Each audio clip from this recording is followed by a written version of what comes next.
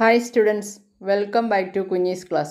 ഇന്ന് നമ്മൾ CBSE class 7ന്റെ Science Chapter 12 Reproduction in Plants ആണ് പഠിക്കാൻ പോകുന്നത്.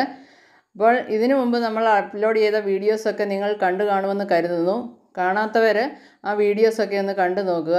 അതുപോലെ നമ്മുടെ ചാനൽ ഇതുവരെ സബ്സ്ക്രൈബ് ചെയ്തിട്ടില്ല എങ്കിൽ വീഡിയോയുടെ താഴെ റെഡ് കളറിൽ കാണുന്ന സബ്സ്ക്രൈബ് ബട്ടൺ ഒന്ന് ക്ലിക്ക് ചെയ്യുക. അപ്പോൾ അതിൻ്റെ കൂടെ ഒരു ബെൽ ഐക്കൺ കാണാം, അത് എനേബിൾ ചെയ്യുക. അതിൽ ഓൾ എന്ന ഓപ്ഷനിൽ ക്ലിക്ക് ചെയ്യുക. ഓക്കെ, എങ്കിൽ മാത്രമേ ഞങ്ങൾ പുതിയ പുതിയ വീഡിയോസ് അപ്ലോഡ് ചെയ്യുമ്പോൾ അതിൻ്റെ നോട്ടിഫിക്കേഷൻസ് നിങ്ങൾക്ക് ലഭിക്കുകയുള്ളൂ. ഓക്കെ, അതുപോലെ നമ്മുടെ വീഡിയോ ഇഷ്ടപ്പെട്ടാൽ ലൈക്ക് ചെയ്യുക, ഷെയർ ചെയ്യുക, അതോടൊപ്പം വീഡിയോ അവസാനം വരെ കാണുക. ഓക്കെ, അപ്പോൾ നമുക്ക് വീഡിയോയിലേക്ക് പോകാം. സെക്ഷൽ റീപ്രൊഡക്ഷനെ കുറിച്ചാണ് നമ്മൾ കഴിഞ്ഞ ക്ലാസ്സിൽ എടുത്തത് അല്ലേ? കുറച്ച് ഭാഗം അതിൻ്റെ എടുത്തു. സെക്ഷൽ റീപ്രൊഡക്ഷനകത്ത് ഒരു ഫ്ലവറിനകത്ത് എന്തൊക്കെ കൺസിസ്റ്റ് ചെയ്തിട്ടുണ്ട്, അതായത് ഒരു പ്ലാന്റിനകത്ത് എന്തൊക്കെയാണ് ഉൾപ്പെട്ടിട്ടുള്ളതെന്നാണ് പറഞ്ഞത്. സ്റ്റേമെൻസും ഉണ്ട്, അതുപോലെ തന്നെ പിസ്റ്റിലും ഉണ്ട് അല്ലേ? ഓക്കെ, സ്റ്റേമെൻസ് എന്ന് പറയുന്നത് ദ മെയിൽ റീപ്രൊഡക്റ്റീവ് പാർട്ടും ആൻഡ് പിസ്റ്റിൽ എന്ന് പറയുന്നത് ഫീമെയിൽ റീപ്രൊഡക്റ്റീവ് പാർട്ടും. അത് സ്റ്റേമനും പിസ്റ്റിൽ രണ്ടും കൂടി ഉൾപ്പെട്ട ഫ്ലവേഴ്സിനെ നമ്മൾ ബൈസെക്ഷൽ ഫ്ലവേഴ്സ് എന്നും, ഏതെങ്കിലും ഒന്ന്, അതായത് പിസ്റ്റിൽ ഓർ സ്റ്റേമൻ ഏതെങ്കിലും ഒന്ന് ഉൾപ്പെട്ടിട്ടുണ്ടെങ്കിൽ അതിനെ നമ്മൾ യൂണിസെക്ഷൽ ഫ്ലവേഴ്സ് എന്നും പറയുന്നതാണ് നമ്മൾ കഴിഞ്ഞ ക്ലാസ്സിൽ കണ്ടത് അല്ലേ? Okay, the mail reproductive parts of A plant is called stamen and the female reproductive parts of A plant is called pistil. Bisexual ഫ്ലവേഴ്സിൻ്റെ എക്സാമ്പിളാണ് ലില്ലി, റോസ്, ബ്രിഞ്ചാള, ഹിബിസ്കസ്, അങ്ങനെ മുതലേ ഒരുപാട് പ്ലാന്റ്സ് ഉണ്ട്. അതിൽ ലില്ലി, റോസ്, ബ്രിഞ്ചാള, ഹിബിസ്കസ് എക്സാമിന് ചോദിക്കാൻ സാധ്യതയുണ്ട്. Examples of bisexual flowers. അപ്പോൾ നിങ്ങൾക്ക് പറയാം lily, rose, brinjal, hibiscus, mustard, അങ്ങനെ ഒരുപാടെണ്ണം നമുക്ക് എഴുതാവുന്നുള്ളൂ. ബൈസെക്ഷൽ. യൂണിസെക്ഷൽ ആണെങ്കിൽ വാട്ടർമെലന്, കുക്കുംബർ, കോക്കനട്ട്, അതൊക്കെ യൂണിസെക്ഷലിനുള്ളതാണ്. ബൈസെക്ഷലിൻ്റെ എക്സാമ്പിളാണ് lily, rose, hibiscus, brinjal, mustard, etc. Okay. Could you identify the anther and the filament of a stamen? Anther contains pollen grains which produce male gametes. A pistil consists of stigma, style, and ovary. Ovary contains one or more ovules. The female gamete or the egg is formed in the ovule. In sexual reproduction, a male and a female gamete fuse to form a zygote. A stamen consists of two parts. One is anther and the other one is the filament. നിങ്ങളിപ്പോൾ ഒരു ഹിബിസ്കസിൻ്റെ flower എടുത്തിട്ട് അതിനെ ഇങ്ങനെ open ചെയ്ത് നോക്കുകയാണെങ്കിൽ നിങ്ങൾക്ക് ഇത് വ്യക്തമായിട്ട് കാണാനായിട്ട് സാധിക്കും. അതായത് ഒരു സ്റ്റേമനകത്ത് എന്തൊക്കെയാണുള്ളത്? ഒരു ആന്തർ ഉണ്ട്, അതുപോലെ തന്നെ ഒരു ഫിലമെൻ്റ് ഉണ്ട്. Anther contains pollen grains which produce mail grammars. അതായത് ഈ പൂവിൻ്റെ അറ്റത്ത്, അതായത് ഇങ്ങനെ അതിൻ്റെ നടുക്കൂടെ ഒരു, അതിപ്പം ഞാൻ എക്സാമ്പിളായിട്ടൊരു ഹിബിസ്കസിൻ്റെ ഫ്ലവറിൻ്റെ പറയുന്നു. അതിൻ്റെ നടുക്കൂടി ഇങ്ങനെ ഒരു തണ്ട് പോലെ അതിൻ്റെ അറ്റത്ത് കുറച്ച് പൊടിയായിട്ടുള്ള സാധനങ്ങൾ കാണും അല്ലേ?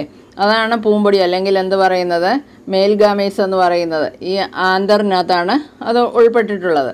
അതായത് ഒരു സ്റ്റേമനകത്ത് എന്തൊക്കെയുണ്ട്? ആന്തറും ഉണ്ട്, അതുപോലെ തന്നെ ഫിലമെൻറ്റും ഉണ്ട്. ആ ഫിലമെൻ്റ് എന്ന് പറയുന്ന ആ ഒരു തണ്ടുണ്ടല്ലോ, അതിനാണ് ഫിലമെൻ്റ് എന്ന് പറയുന്നത്. നിങ്ങളൊരു ഹിബിസ്കസ്, ഏത് ഫ്ലവർ ആയിക്കോട്ടെ, ഹിബിസ്കസ് ആണെങ്കിൽ കുറച്ചുകൂടെ ഡീറ്റെയിൽ ആയിട്ട് നമുക്ക് മനസ്സിലാവും, അതിന് വേണ്ടിയിട്ടാണ് അത് പറഞ്ഞത്. അപ്പോൾ അതൊന്ന് ഓപ്പൺ ചെയ്തിട്ട് അതിൻ്റെ ആ നടുക്കുള്ള ആ പോർഷൻ ഒന്ന് കട്ട് ചെയ്ത് ഓപ്പൺ ചെയ്ത് നോക്കുക. അപ്പോൾ നിങ്ങൾക്ക് കാണാനായിട്ട് ഒരു സ്റ്റിക്കി ഫോമിലുള്ള ഒരു ഇതുമൊക്കെ കാണാനായിട്ട് സാധിക്കും. നിങ്ങളത് കണ്ടിട്ടുണ്ടാവും, ഇല്ലെങ്കിൽ എങ്ങനെ ഇല്ലാത്തവരതൊന്ന് കണ്ടു നോക്കുക. Okay, pistil consist of 3 parts. 3 അല്ല, കൂടുതലുണ്ട്. മെയിനായിട്ട് 3 ആണ്. സ്റ്റിഗ്മ, ഓവറി, ഒവ്യൂള്, അങ്ങനെ പിസ്റ്റിലിനകത്ത് ഒരുപാട് പാർട്സ് ഉണ്ട്. അതും നമുക്ക് ഇത് ഓപ്പൺ ചെയ്ത് നോക്കുമ്പോൾ നമുക്ക് കാണാനായിട്ട് സാധിക്കും. ഇങ്ങനെ കുറച്ച് സീഡ്സ് പോലെയുള്ള ഒരു ഭാഗമുണ്ട്. അതായത് ഇത് ഓപ്പൺ ചെയ്യുമ്പോൾ ചെറിയ തരി പോലെ നമുക്ക് വരും, കയ്യിൽ ഇങ്ങനെ പറ്റി പിടിച്ചിരിക്കും. അതാണ് ഒവ്യൂൾ എന്ന് പറയുന്നത്. അതായത് ആ ഓവറിക്കകത്ത് അതിനെ കവർ ചെയ്തിരിക്കുന്ന ആ ഭാഗമാണ് ഓവറി എന്ന് പറയുന്നത്. ആ ഓവറിക്കകത്ത് കിടക്കുന്ന ആ ഭാഗം, അതാണ് ഒവ്യൂൾ എന്ന് പറയുന്നത്. അതുപോലെ style. Stigma, it is A sticky surface wear pollen grains get attached. Pollen grains എവിടെയാണുള്ളത്? ആന്തറിലാണുള്ളത്. ആ പോളൻ ഗ്രെയിൻസിനെ അറ്റാച്ച് ചെയ്യുന്നതാണ്, ഈ സ്റ്റിക്കി സർഫസിലാണ് അറ്റാച്ച് ചെയ്യുന്ന ആ ഭാഗമാണ് എന്ത് പറയുന്നത്? സ്റ്റിഗ്മ എന്ന് പറയുന്നത്.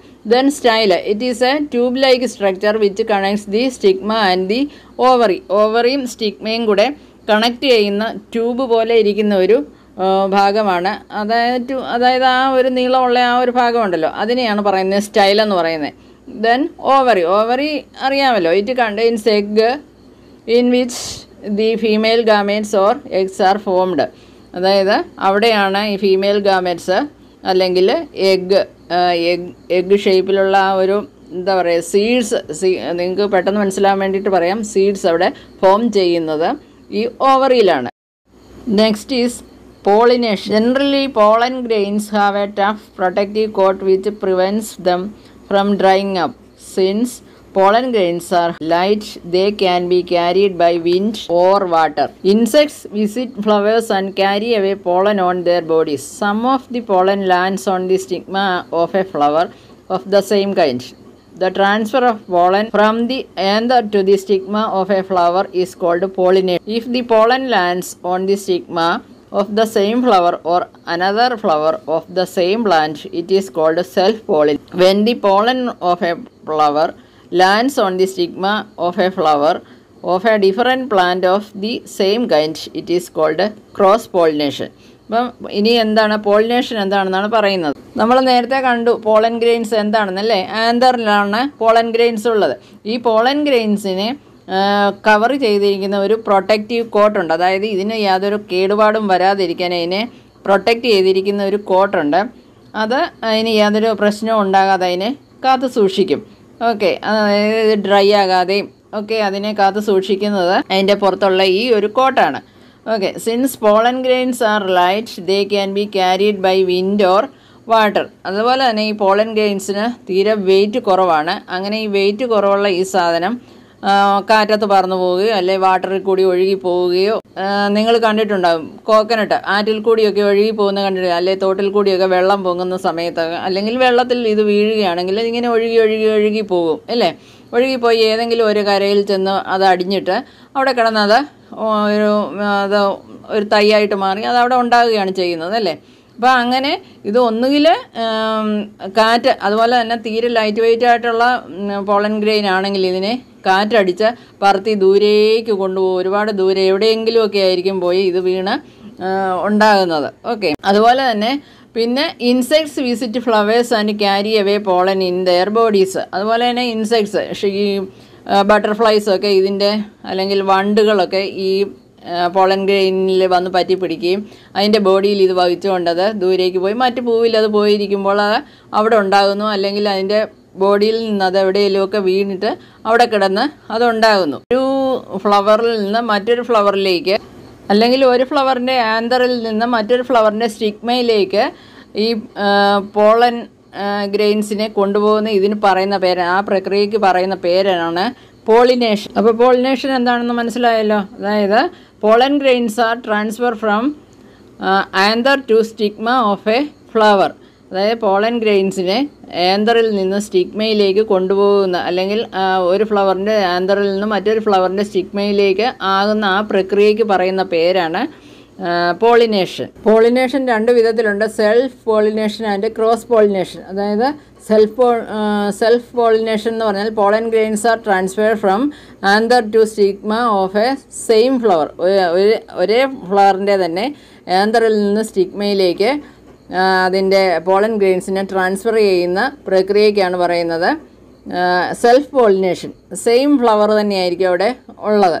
Okay, pollen grains R transfer from anther to stigma of the same flower. Cross pollination എന്ന് പറഞ്ഞാൽ pollen grains R transfer from anther of one flower to stigma of the another flower. ഒരു ഫ്ലവറിൻ്റെ ആന്തറിൽ നിന്ന് മറ്റൊരു ഫ്ലവറിൻ്റെ സ്റ്റിഗ്മയിലേക്ക് pollen ഗ്രെയിൻസിനെ transfer ചെയ്യുന്ന പ്രക്രിയയ്ക്കാണ് cross pollination എന്ന് പറയുന്നത്. അതായത് പോളിനേഷൻ എന്ന് പറഞ്ഞാൽ എന്താണ്, പോളൻ ഗ്രെയിൻസിനെ ഫ്ലവറിൽ നിന്ന് അതായത് ആന്തറിൽ നിന്ന് സ്റ്റിഗ്മയിലേക്ക് ട്രാൻസ്ഫർ ചെയ്യുന്ന പ്രക്രിയയാണ്.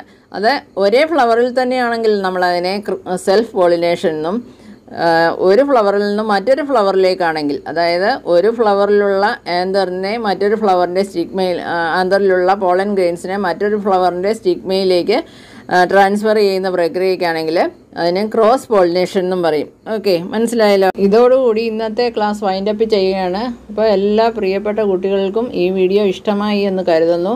വീഡിയോ ഇഷ്ടമായെങ്കിൽ ലൈക്ക് ചെയ്യുക, നിങ്ങളുടെ ഫ്രണ്ട്സിനൊക്കെ ഒന്ന് ഷെയർ ചെയ്ത് കൊടുക്കുക. അതുപോലെ തന്നെ എന്തെങ്കിലും ഡൗട്ട് ഉണ്ടെങ്കിൽ നിങ്ങളതിൻ്റെ കമൻറ്റ് ബോക്സിൽ കമൻറ്റ് രേഖപ്പെടുത്തി അറിയിക്കുക.